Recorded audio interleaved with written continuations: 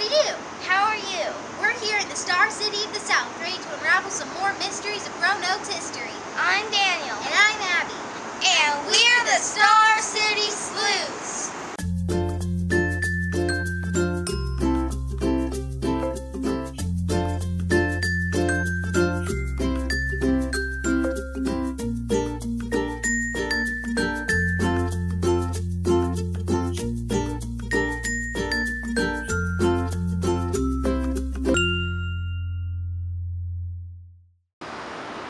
Everyone who visits Roanoke is familiar with the neon Dr. Pepper and Agency coffee signs shining high atop the skyline. It doesn't take long to find more interesting signs painted on the sides of old buildings around town. We wondered, what's the story behind the cool signs in downtown Roanoke? So we did some sleuthing and found out. Let's start with my favorite, Dr. Pepper. Okay. Long ago in Montgomery County, just down the road, in the year 1830, Charles Taylor Pepper was born. He became a doctor and opened Dr. Pepper's drugstore. Later, he moved to a new town, Rural Retreat, and somewhere along the way, he hired a young assistant named Wade Morrison. Wade Morrison moved to Waco, Texas. He began to experiment with soft drink flavors and ended up making a soft drink, and he named it Dr. Pepper.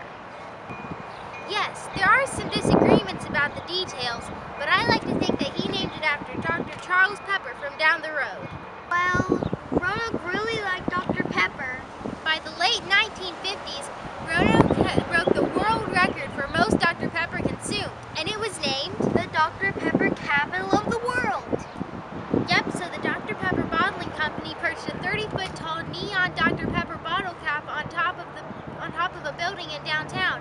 Today it lives on top of the Legg Mason building, so it can be seen easily from the interstate. And Dr. Pepper still flows like the Roanoke River through our valley today. Did you know in the 1920s a professor in Columbia University studied the body's metabolism? He found that people got droopy around 10:30 a.m., 2:30 p.m., and 4:30 p.m. And he also found out that if people eat or drink at 10, 2, and 4, they didn't get droopy at all. That's when a light bulb went off at Dr. Pepper. If people would drink a Dr. Pepper at 10, 2, and 4, they would be full of energy all day. So that's why the sign says 10, 2, and 4. Yep, back in 1934, if you went to a movie, they would take a break at 10, 2, and 4 to serve free Dr. Peppers. Mine count as movie theater. Next is the mystery of the H&C coffee sign. Everybody loves the cool animated coffee sign across from the art museum. We wondered, what is H&C anyway? H&C Coffee was started by brothers Harold and Clarence Woods in 1927, right here in Roanoke. In the 1940s, Harold took a trip to New York.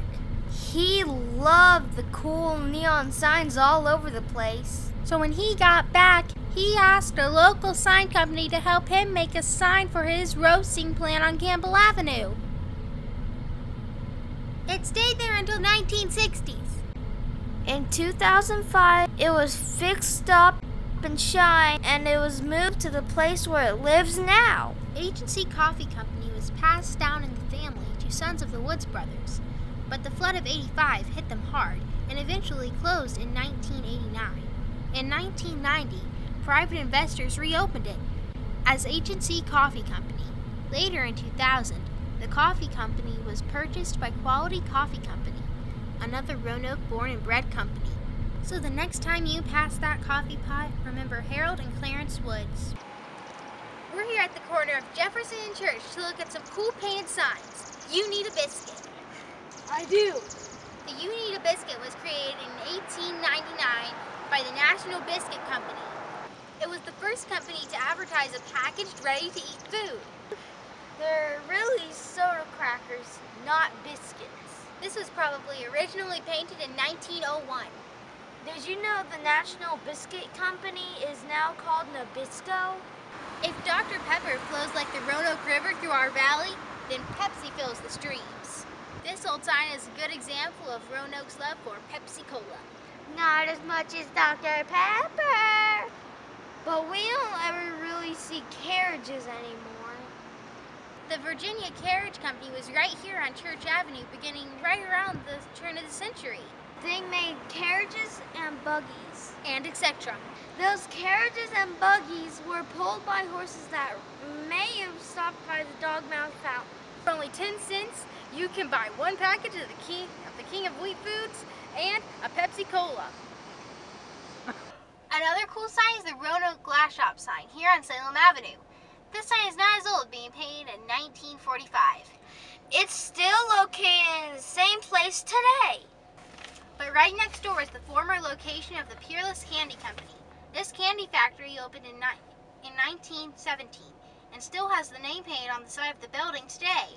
Did you know that the men who painted the signs on the sides of the bricks buildings are called wall dogs? Because they were chained on the wall all day painting the signs. Well, Roanoke sure does have a lot of cool and interesting signs around town. I don't know which is my favorite. I know which is your favorite. Well, that about wraps up our sleuthing today. We hope you enjoyed. Please remember to subscribe to our YouTube channel, like us on Facebook, and check us out on Spreadshirt. That's www.starcitysleuths.spreadshirt.com. And tell all your friends. And we'll see you next time on Star City Sleuths.